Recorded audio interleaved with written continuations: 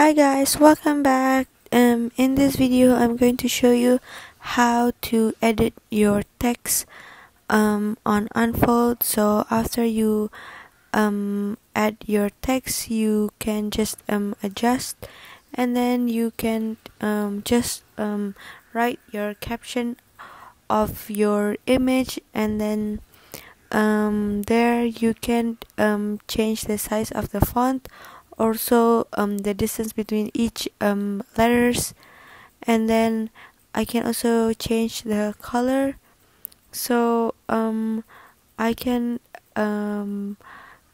choose the color from the colors, or I can also use picker to if I have a specific color, or eyedrop if I want the color from my image. So I can also change the font by pressing that, and then there I'm still picking which font I like for my picture.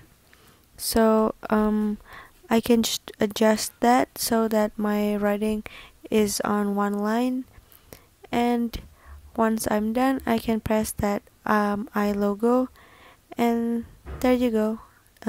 Thank you for watching.